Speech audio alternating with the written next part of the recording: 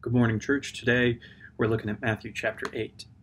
So this is the Sermon on the Mount has come to an end. Jesus has laid out this clear explanation of what it means to be part of the kingdom of heaven. And now he's going to go live it out. Immediately as he's coming down from the mountain, he's approached by a leper, an outcast, someone who is low on the social totem pole, has no resources, no friend to care for them. And he makes them clean. He uses the gifts that God's given him to bless them, to lift them up to new life. And it's all within God's pattern for him.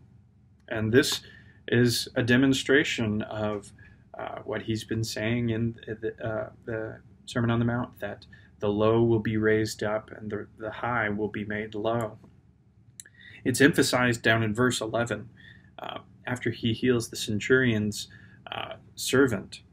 He says, "I tell you, many will come from the east and west and recline at table with Abraham, Isaac, and Jacob in the kingdom of heaven, while the sons of the kingdom will be thrown into outer darkness."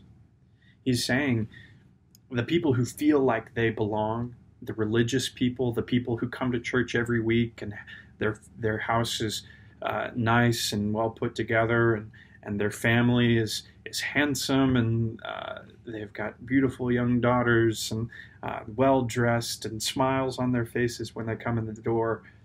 The religious folks will be cast down into darkness, while those who are hungry and in need and thirsty and broken and they clearly don't have it all together, they're a mess, those are the ones who will come and find that they are accepted at the covenant table of Abraham, Isaac, and Jacob.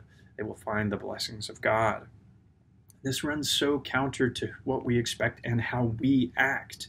We come to church and we say, I've got it all together, and my family's pretty, and our house is a beautiful place, and we're well provided for, and clearly we've got it all together. When Jesus wants us to be the broken people that we are, he wants us to say, no, I don't have it all together. These are the places where I'm broken, and I'm dependent on God to get me where I need to go. I'm dependent on God for salvation. I'm dependent on God not just for the big problems, but minute, by second by second. I have to be dependent on God, or I'm going to be part of those who are cast out into outer darkness.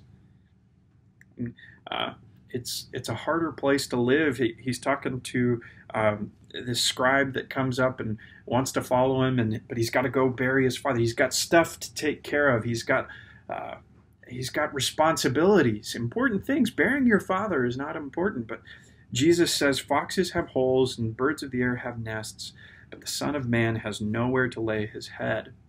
And what he's saying is, if there's any responsibility, if there's anything in your life that is too important and it burdens you from following Jesus wherever he leads and the moment he calls, then you have lost sight of what real faith is. We have to be unburdened with those things. We have to set them down, turn them aside. My favorite hymn is "A Mighty Fortress is Our God." At the end of that hymn, the last line says, "Let goods and kindred go, this mortal life also. The body they may kill, God's truth abideth still. His kingdom is forever." Whatever good things we think we bring to the table, whatever righteousness, whatever skills, whatever resources we think God needs or God is impressed with or other people are impressed with or other people need us for, we have to be willing to let those go at the drop of a hat, because God, more than any of that stuff, wants you. And he wants your whole heart undivided. That's what the kingdom of heaven is like, and it's hard.